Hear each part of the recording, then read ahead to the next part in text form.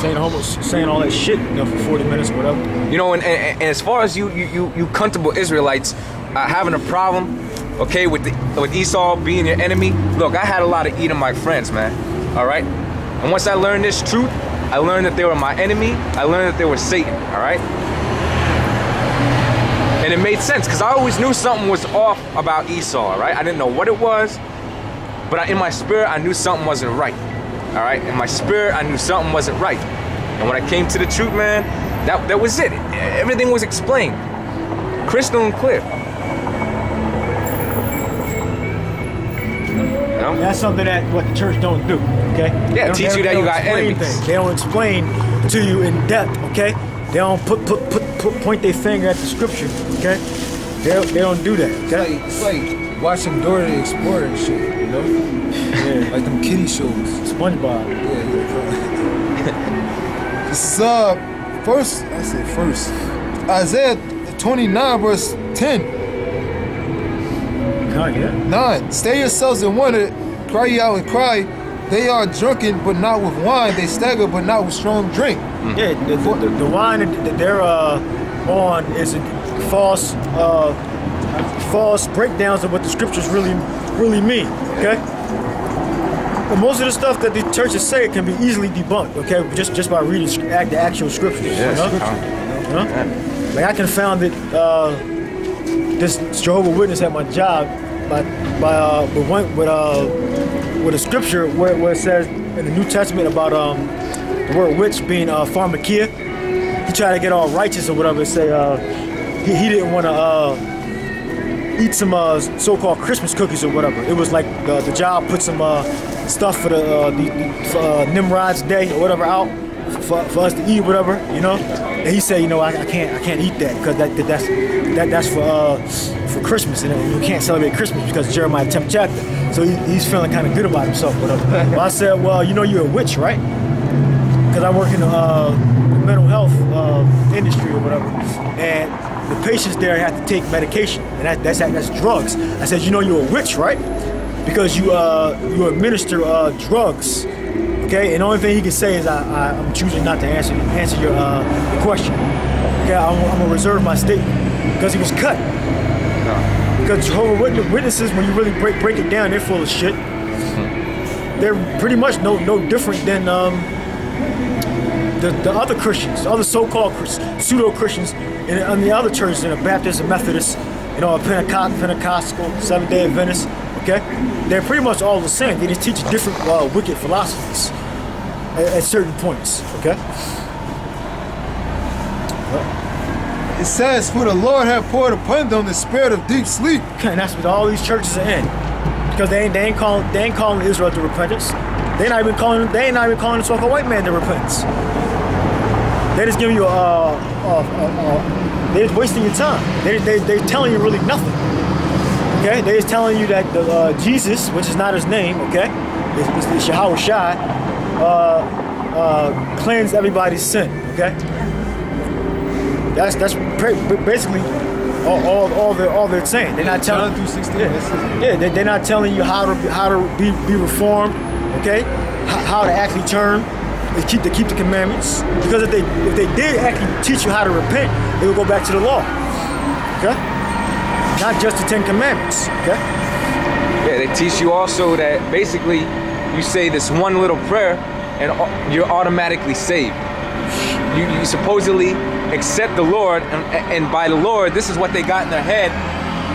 All right, this is what they got in their head. But when they say Lord, you accept this piece of shit into your heart, which they think is literally your heart, where which is an organ that pumps your blood. You might touch it and everything. You say, yeah, they hold it in my heart. They point to it.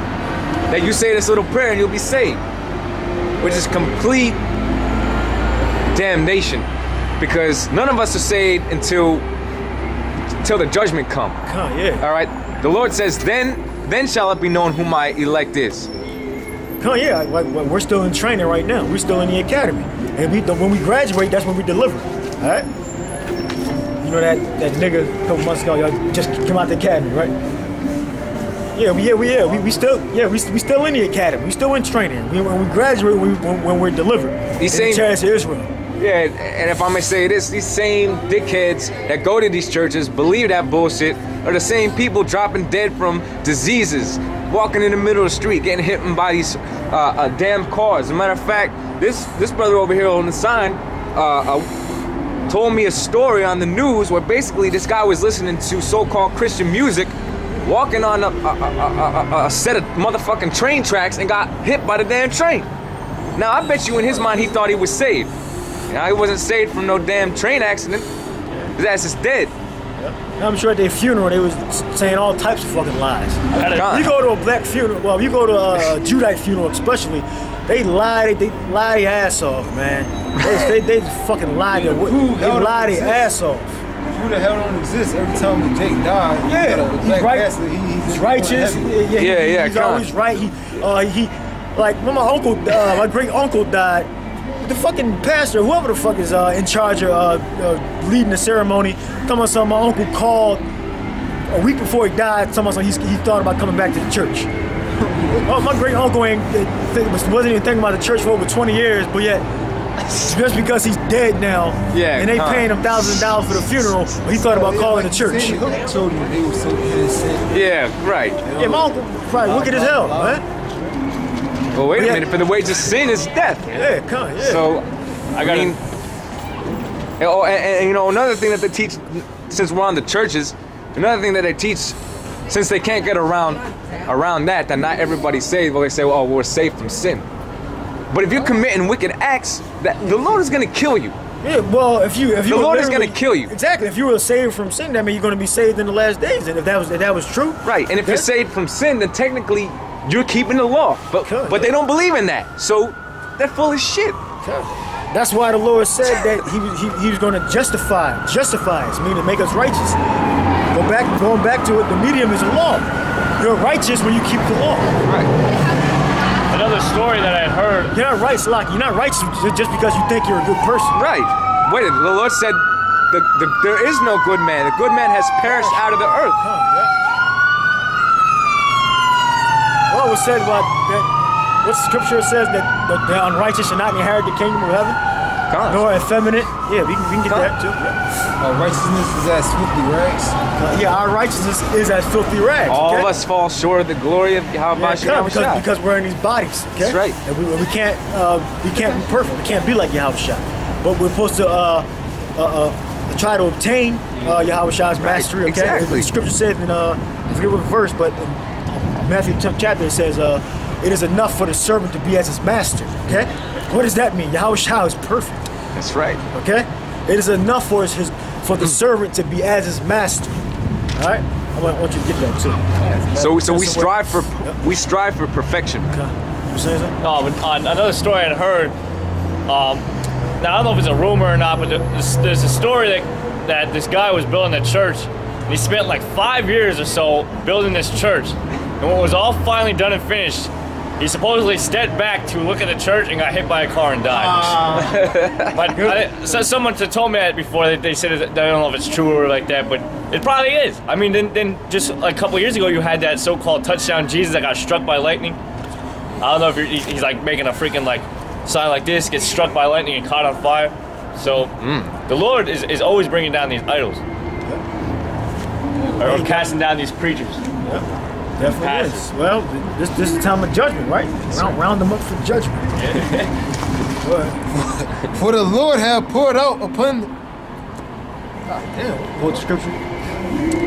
First, I keep saying that. Isaiah 29:10. For the Lord have poured out upon you the spirit of deep sleep, and have closed your eyes. The prophets. And to close your eyes, man, you can't break down the scriptures, okay? So when the scripture says they all preach the gospel to all nations, the Lord close your eyes if you believe that means that everybody on earth can be saved, okay? The prophets and your rulers, the seers have he covered. Yeah, the seers are these the false prophets in Israel, and the so-called pastors and preachers that are in the churches. The Lord didn't give them the Holy Spirit, okay? Because if they gave them the Holy Spirit, they'll be establishing law through faith.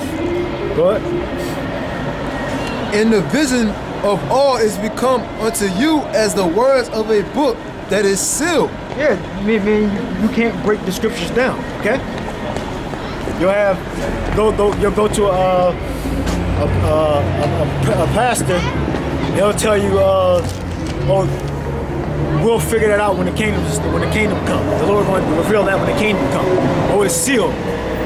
That hasn't been revealed yet. Okay, something simple. Of course, there are things in the scriptures that haven't been revealed, like the 7 thunders are uttering their voice. Okay. Go ahead. But the pastors and the preachers that are in the churches, they don't know the scriptures. Okay. Any camp under GMS anyway, even the wicked Israelites will shred these pastors in the churches up with the scriptures. Okay. Even wicked Israelites. What? Which men deliver to one that is learned, saying, read this. Yeah, meaning they went to maybe a Bible college or a Bible school or whatever, or they aunt taught them the scriptures. The ultimate theologian. You go to one of them, you ask them to break this down, Which, Salaki, just to throw this in there, I was watching a documentary on this 32-degree Mason, and he said that basically, I forget the percentage, I think it was like 80 to 90% of all pastors and preachers are Masons, are involved in Masonry.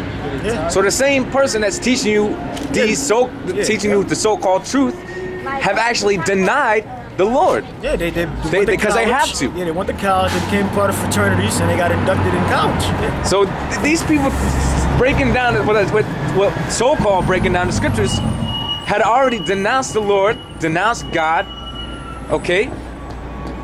And they're so damn wicked, them same guys, they're actually preach the false gospel, okay? Because they're not reading the words of Yahweh Shai, okay? And they're Masons at the same time. Some of them even tell you. Yeah. You know? Like, what was that oldest Mason? Logan. Yeah, wasn't he not a minister? Yeah, he was he's a Catholic minister. Yep. Now he was a Mason. Exactly. Well known he was a Mason. So in the same cracker, oldest living Mason. This Edomite, the 32 level Mason, basically, he said that before he could reach a certain level of Masonry, he actually had to become an ordained minister. So they swapped. He went to this bishop or priest in the Roman Catholic Church, and the bishop taught this 32 level Mason what he knew. In return, he taught him what he knew as a swap. And he didn't even go to no college. He basically wrote him off as an ordained minister and taught him what he knew. So these churches are completely fucking wicked, man. Yeah, they're totally full of shit. They're totally integrated into Satanism. How the hell are you gonna preach the gospel or what you believe to be the gospel, but prior to that you just denounce the Most High? Complete hypocrites, man. That's a lot of loving. You know? I mean, that's you. A lot of loving, you got a lot of demons on you to do something like that. And to believe it's right. That's even more twisted, you know? The belief is right. The belief that you can worship Satan and the Most High, you know? But the Lord already told you can't serve two masters. Right. And then they also tied in with the 501c3 charter, okay? This is tax exemption, meaning that they can't tell the truth and they get all the money, you know? And basically, that when you go into the word incorporated, it means the body. So their body is the government and not Yahweh Shai, man. Okay? So it says, read this, I pray thee. Like you go to your pastor and ask him a question about the scriptures, and he said, I cannot, for it is sealed. And that's the main thing they say about Revelation. Is the book is sealed. You know?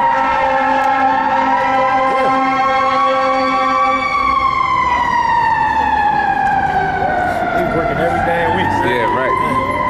And the book is delivered to him that is not learned, saying, read this, I pray thee. And he saith, I am not learned. But they ain't gonna tell you that, you know. Wherefore the Lord saith, for as much as this people draw near me with their mouth, and with their lips do honor me, but have removed their heart far from me. Yeah, that's how proud these pastors and so-called preachers are.